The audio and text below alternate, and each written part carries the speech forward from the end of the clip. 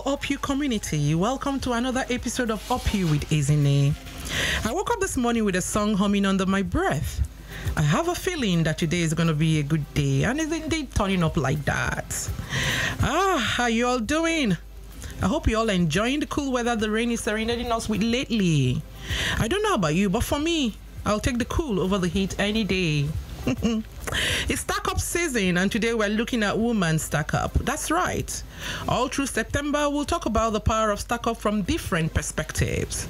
It's an hour on radio, and I'm here to keep you company wherever you may be. So let's do this, my beautiful people. Finding self, finding purpose. My name is Ezinne Kufrekanem, and I'm your host.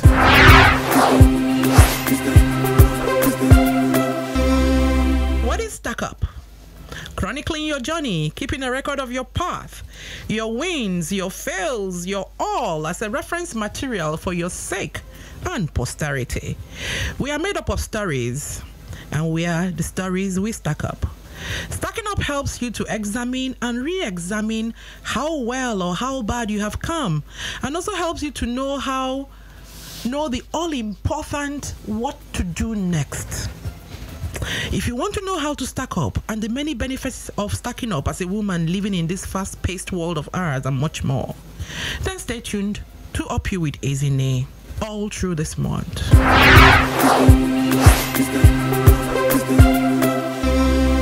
Remember, dear listeners, that all episodes of Upyu with Ezinne are now uploaded on our YouTube channel. Please go catch up. Take the nuggets you need to run your life. Subscribe and leave us a comment. It will help us to serve you better.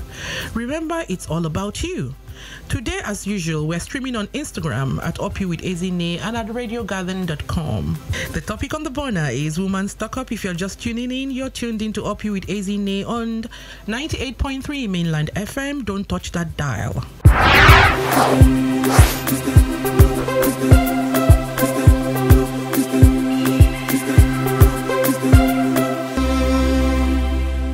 Our guest today is Mrs. Bimbo Oloyede, CEO, Strictly Speaking Academy. She has been a broadcast professional for over 4 decades, having been employed by the then NBC TV as an assistant producer in 1975. In 1976, she became the first woman to cast network news on Nigerian television. Thereafter, she became an independent radio and TV producer, presenter, moderator, and compere.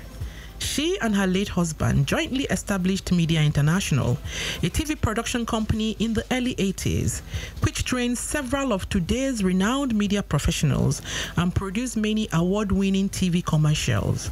The company is currently managed by their children under a different name and has produced a TV program, Strictly Speaking with Bimbo, which broadcasts on several TV stations. For the last 25 years, Bimbo Oloyede has trained students, teachers, diplomats, broadcasters, and other professionals in elocution, public speaking, and communication skills. In 2016, she published Strictly Speaking, Pronunciation Made Easy in response to their needs. Strictly Speaking, an oral guide for schools and colleges, followed in 2018 and has been approved by the NERDC and 3 state ministries of education for use by senior secondary schools. Today, she continues to write and speak at conferences and seminars. Dear listeners, please join me in welcoming a very beautiful, very intelligent, super special guest this morning. Good morning, Bimbo. How are you today? Good morning, Ezinne. I'm fine, thank you. Oh, very well. It's really wonderful to have you on the show. I'm glad to be here. Oh, God, you guys understand. Okay, so let's just go straight to the meat of the matter right away so that we can use up all our time. So let's set the stage by you telling us what's your perspective and your understanding of the topic of today, Woman Stack Up. Okay, well, let's begin on a very light note, because there is a colloquial expression or slang, if you like, that talks about women being stacked up. So if you are well stacked as a woman, then you are and well endowed. Okay, you're well endowed physically. You know, there's something on you to hold. Good. So that is on a lighter note. Yeah. All right. But if we want to speak seriously, yeah. Imagine seeing a pile of books, which is described as being a neat stack of books. Now let's relate that to the woman. So it should be a woman who is orderly, who is neat, okay, who is together, well put together, and together in the way she goes about things. And then maybe we can take it a step further and also say that to stack up is also tantamount to saying something adds up. Okay, so something makes sense. So if we're looking at women, and we are, then I think what we should be asking ourselves as women, are we making sense? The way that we run our lives, you know, does it make sense? Do we know exactly what we're doing and where we're going? Does it add up? So I think that would be my way of talking about women or woman stack up. Thank you very much. Very interesting perspective right there. I didn't expect anything else. And by the way, you are well stacked up, fully stacked up. This conversation is taking a life of its own and is running away, so I'm going to quickly open the lines for you to call in, text us, or by SMS or WhatsApp. And the number to use is 0913 6000 410. Please call in and let's engage. It's not every day we get Bimbo in the studio. I'm sitting on the seat she's sitting on now. She's always the one doing the interview, but this time around we are interviewing her. So please call in and let's engage her the way she grills other people. Okay, back to you now. So today we'll be focusing on stacking up on her stories, or she stories if you like. You know, so for most of history, Anonymous was a woman. Women didn't have the platform nor the place to be able to tell their own stories. So we only listen to his stories, you know. So, but you are a woman and you have several platforms. So how are you telling your story? What are you doing with your platforms? Well, I suppose I've done a variety of things over the years. And quite honestly, initially, I never thought of those things in terms of telling stories. I was just doing things that I felt like doing. But there is something that I did for several years, which actually was not included in your introduction. I ran a supermarket.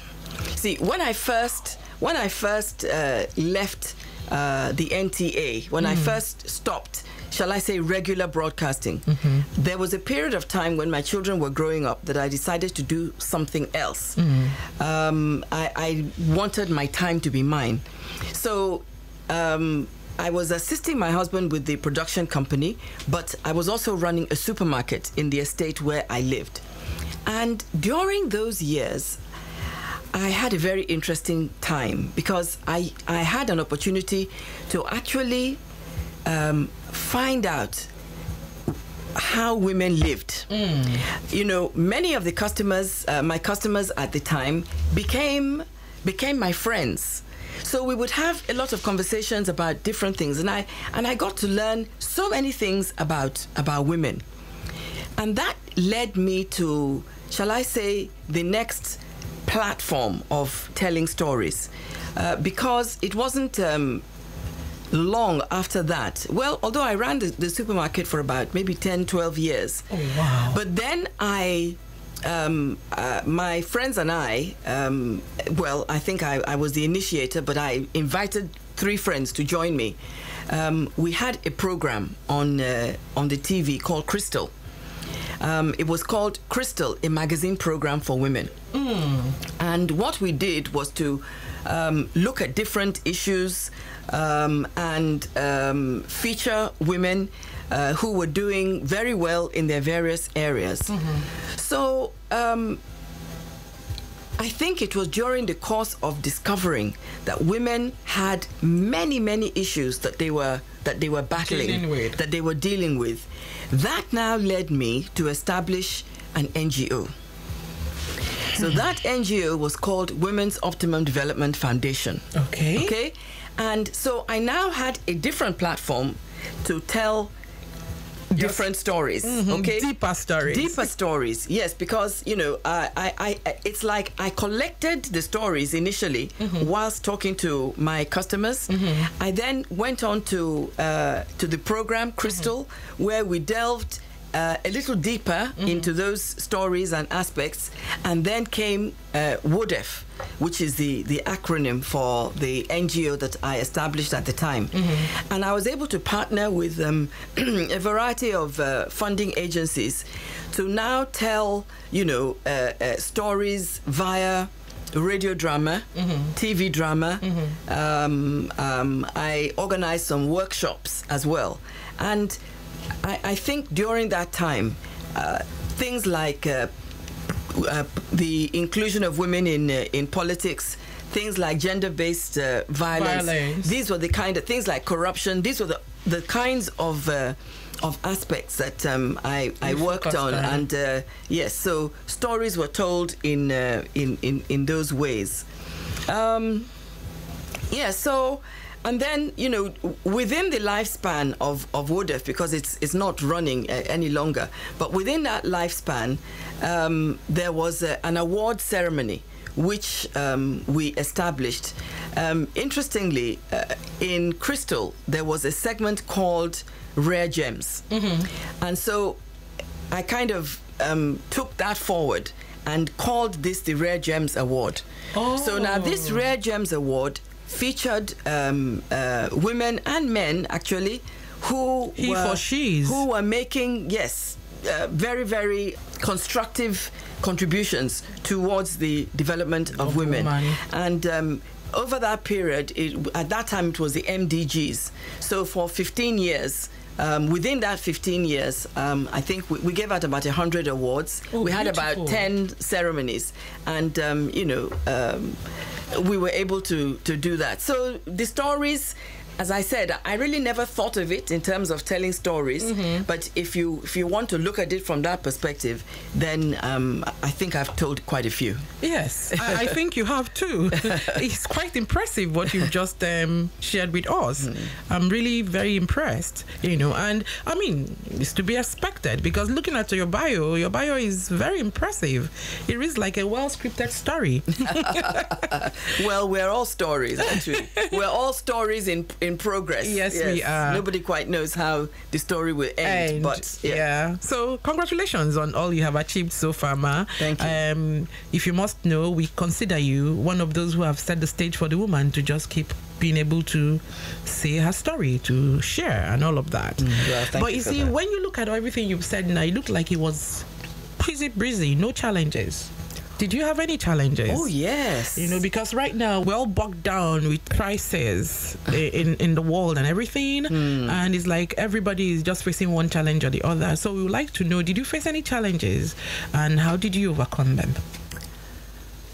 Yes, I think there were quite a few challenges. I mean, there was always the challenge of balancing home and work. Everybody's nightmare. Everybody goes through that. Okay? Every woman's nightmare. Yes, and then I discovered that sometimes I had to give up certain things because I felt that aspects of family life were more important. Yeah. Another challenge I think I've probably had from time to time when members of the family have been ill. I had to balance work and looking after them is quite a challenge. There are some kinds of illnesses that they are not pleasant for the person who is ill, but for the caregiver, it really stretches you to your limit. And still, you have to be on air. You still have to say, welcome, good evening, here is the news, whatever it is that you say. So that has been a challenge. But by the grace of God, one has been able to overcome such challenges. But sure, they have existed. I totally understand what you mean by caregiving. It's a very, very burdensome task. And then to now have such a challenge and still go stand in front of the TV screen to say, "Good evening, Nigerians. My name is Bimbo Oloyede." That must take a lot of inner strength. Well, yes, it does actually. You have to understand who you are and why you're doing what you do. Women, I hope you're listening. I hope you are truly listening, because what she's just shared here now is a very, very salient nugget. In spite of what is going on in your life, you show up. You show up, and the only way you show up is by understanding who you are. The phone lines are still open, so please endeavor to call in and be part of the show. The number to call is 0913 6000 410. Yeah? So looking at all your diverse interests, I didn't even know about the supermarket angle and all of that.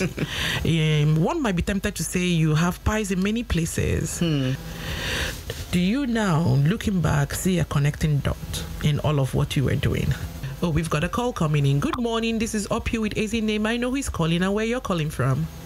To the guests in the studio, wonderful guest. Thank you. Good morning. Yeah, my name is Queen Ojo from My Two. Okay, Queen. Queen, how are you? I'm fine, and you? Very well, thank you. Thank you for joining us. Yeah, I want to appreciate the powerful guest. She's teaching Thank a you. lot of things. I'm learning a lot of things from her. Thank you. So I keep on listening. I just want to say hi and appreciate her for job well done. Thank you. Thank you very much, Queen. Thank you. Thank you. Yes. Yes, ma'am. Yes, I think the dots really began when I was young, because whilst I was at school, I was very interested in speech and drama. I used to take elocution lessons. So at the time when I was employed at the then NBC TV, I was actually in the drama department. It was, I would say, by accident that I was invited to, well, not invited, it was an instruction, actually. My boss just called me and said, "Look, we're going network tomorrow. Women are going to be reading news with men now. So whatever African outfit you have, please just bring it, because tomorrow you are on." Oh, wow. Now, prior to that, I had done something, one or two programs eulogizing the late head of state at the time, General Murtala Mohammed. So I didn't know then that they were looking for female faces and voices. Okay, so when I was given that instruction and I obeyed and, you know, reported for duty the next day with my African dress, and I had a big afro in those days. So my African dress and my big afro, and, you know, I read the news with the late Onwa Ikenna Ndaguba. So the time that I had spent going through those elocution lessons led me, or connected, if you like, to my reading the news, because I did not go through the usual channels of training at the FRCN training school, okay? So that dot connected to that, okay? So after speaking, after reading the news for a little while, I began to get invitations to MC occasions, you know, here and there. So the casting of the news was the dot that led to being invited to be an MC, okay? And then whilst I was running the supermarket, people were, I suppose, a little bit maybe more interested in wondering why this former newscaster or news anchor was now running a supermarket. So I began, you know, having discussions with them. And if you connect the dots of that to the program Crystal, when the program Crystal was on, I was invited at that time, because we're looking at a space of maybe 16, 17 years, okay? So I was then invited to train. From the training and from the program Crystal, I think perhaps the chairman of Channels TV, perhaps he saw the program Crystal, and at that time he had already invited one or two people former colleagues of his from NTA to take some bulletins. So maybe it occurred to him that, oh, why, you know, she used to, why, maybe she'd be interested. So when that invitation came, I was thinking to myself, because at that point, it was now 22 years since I had stopped reading the news or casting news on NTA. And I was asking myself, what would I be doing coming back? But then, as I said, I was training. And people would ask me about the use of the teleprompter. Now, at the time when I started, we did not have a teleprompter. So I had no idea how to use a teleprompter.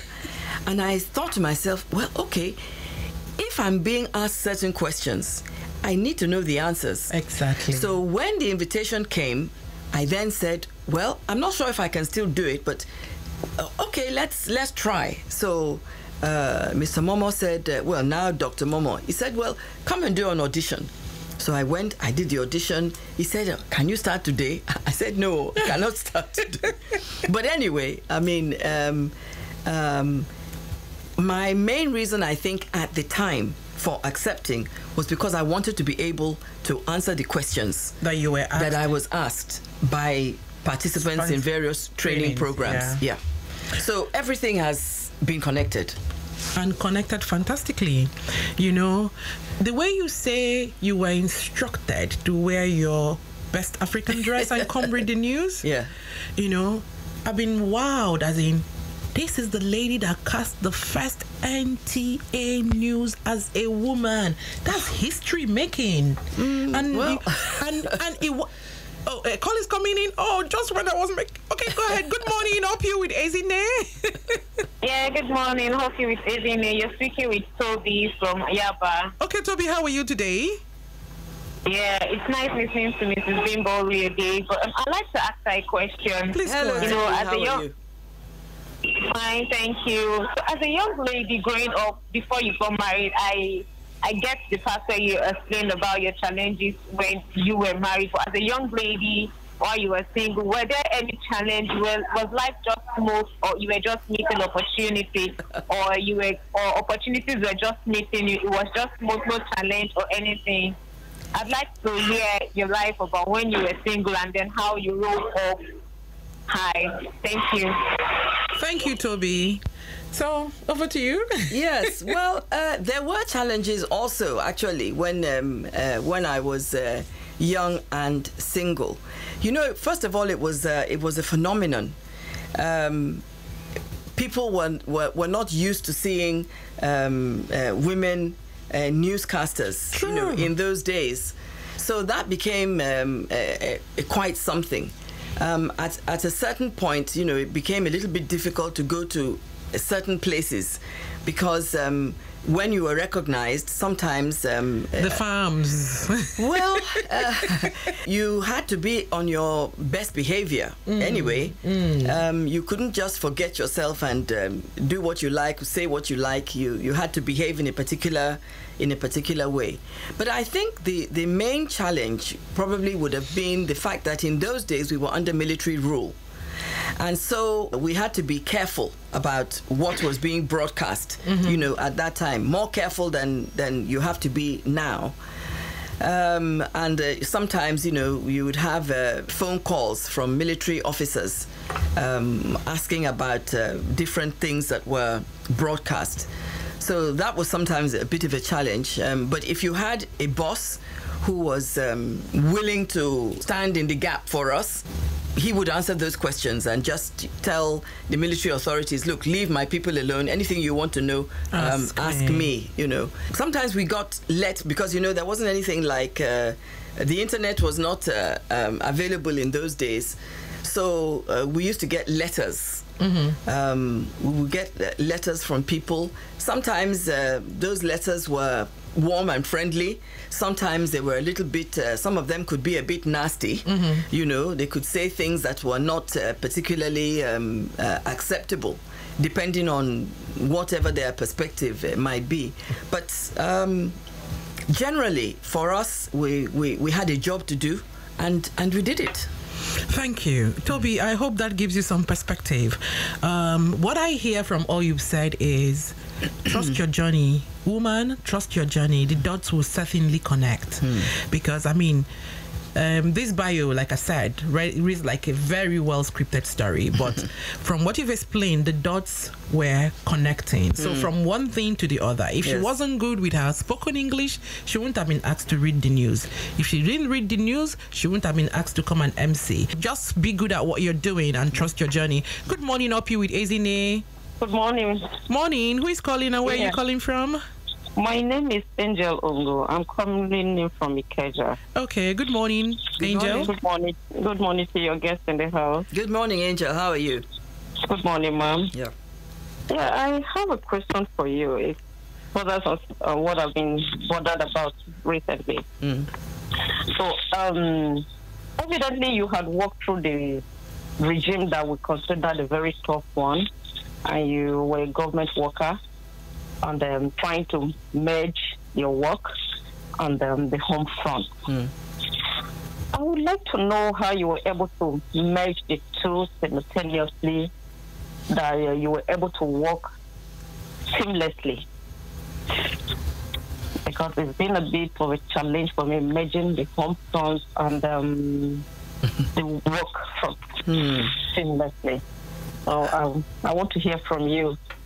Thank you, Angel. Are you a government worker? Yes, I am. Oh, okay. All right. Thank you very much for calling. Thank you.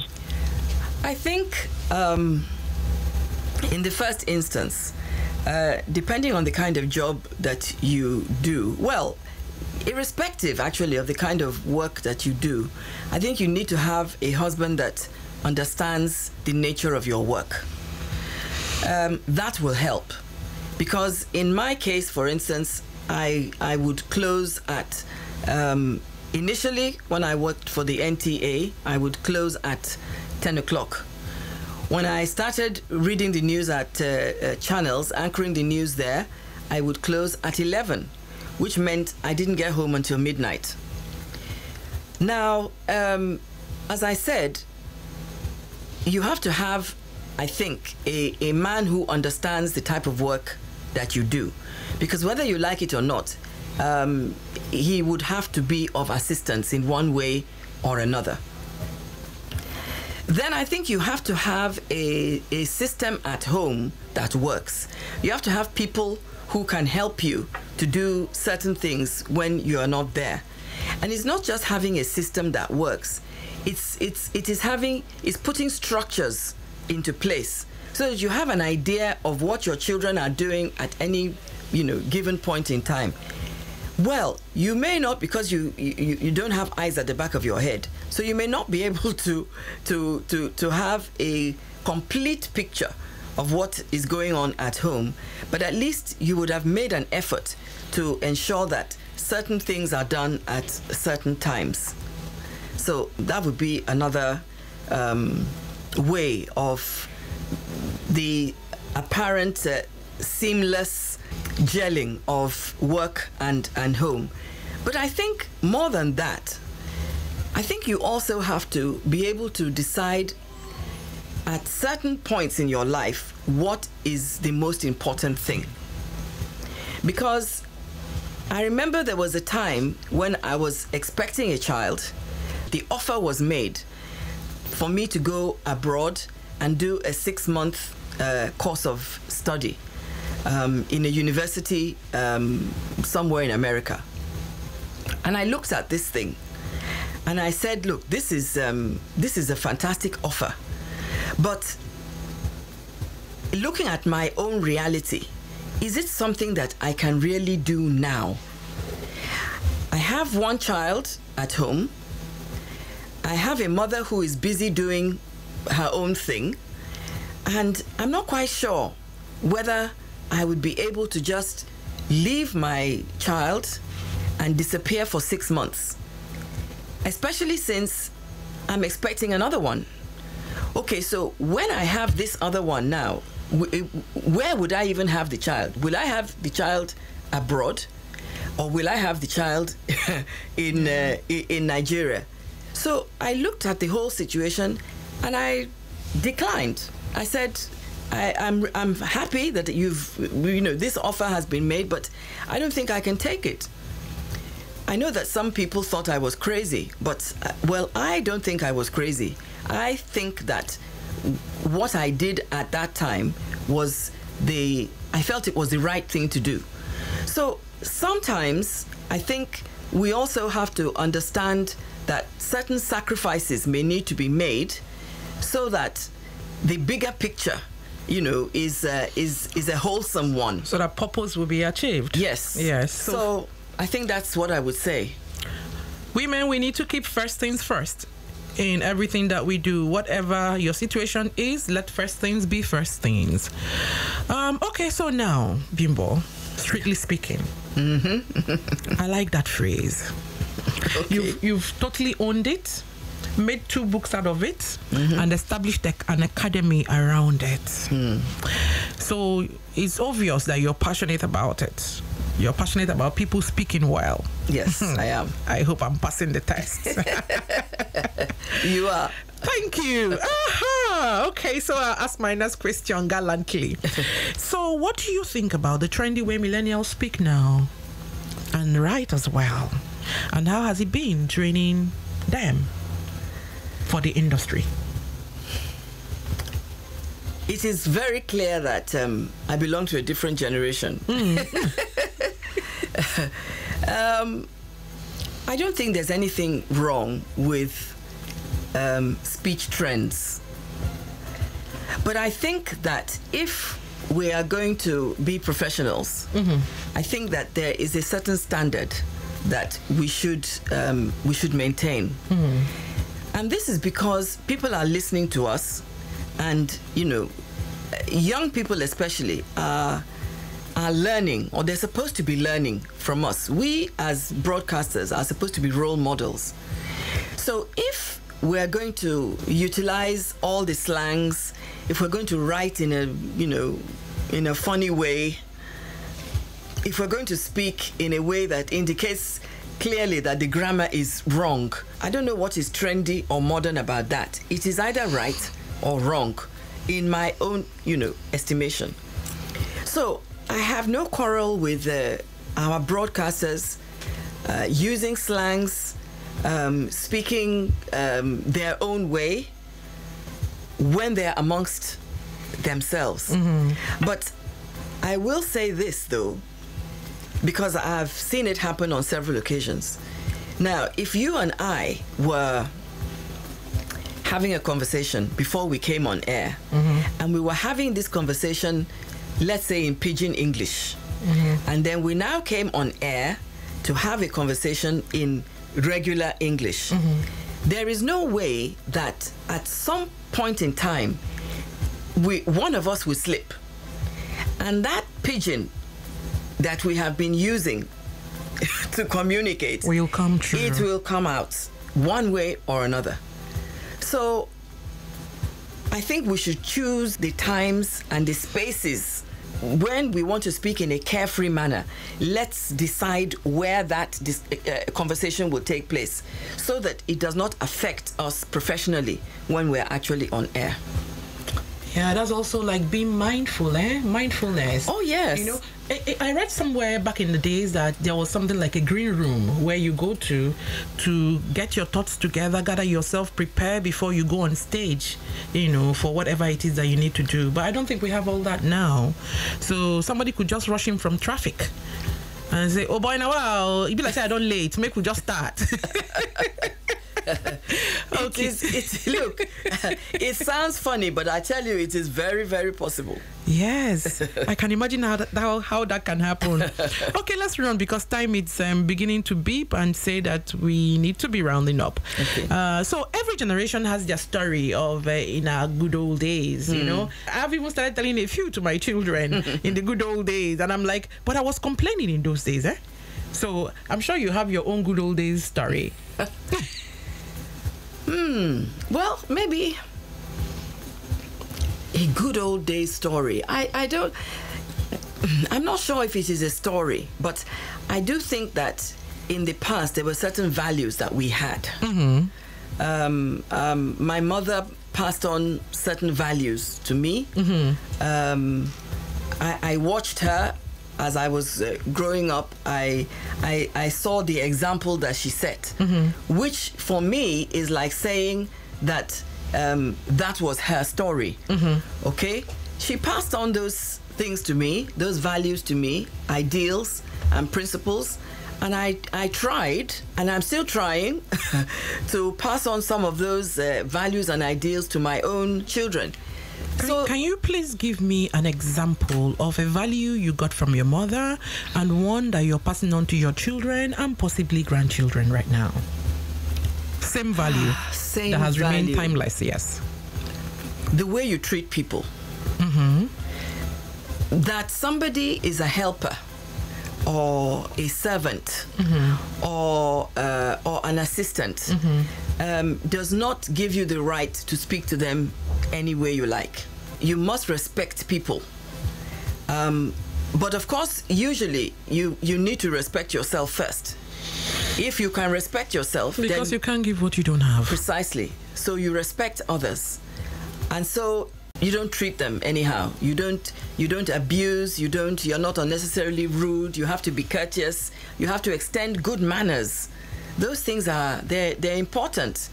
People must be made to feel that they are also human beings. Because they are not the job they do, they are human beings. The job they do is just the job they do. Exactly. And you don't even know what they're going to be tomorrow or where they will be tomorrow. Thank you. That's a real good one out there. That's a real good value that you're passing on to your kids and your grandkids. So now, there's still a whole lot I would like to ask you, but time is not our friend.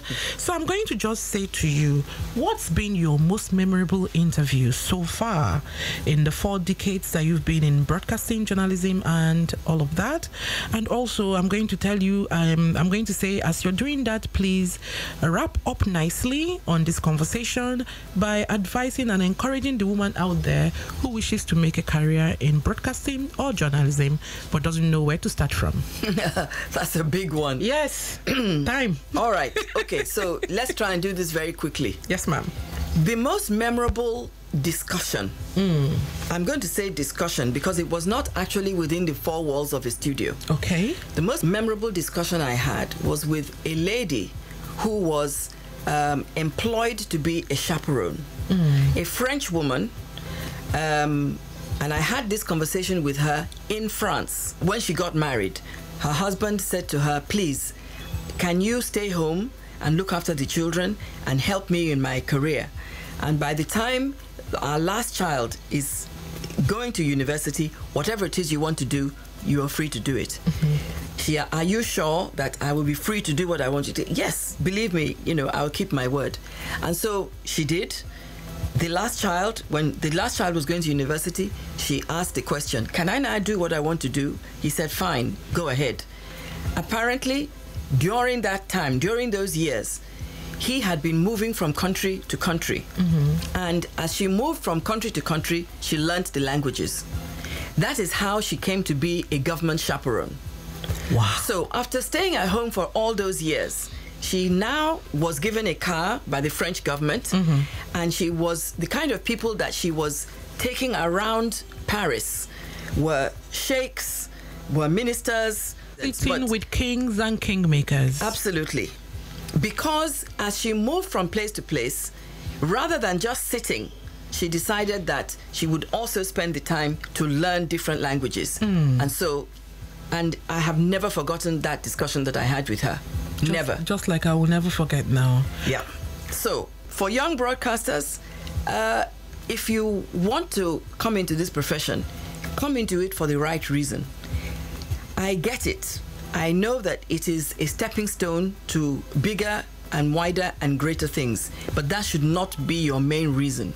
Your main reason should be that this is a profession that you met, and people made it what it is. So you should come in, add your own value. If you want to stay, fine. If you want to go, go. But just make sure that you add value to it and that you give of your best to it, so that in future you will also get the best out of it.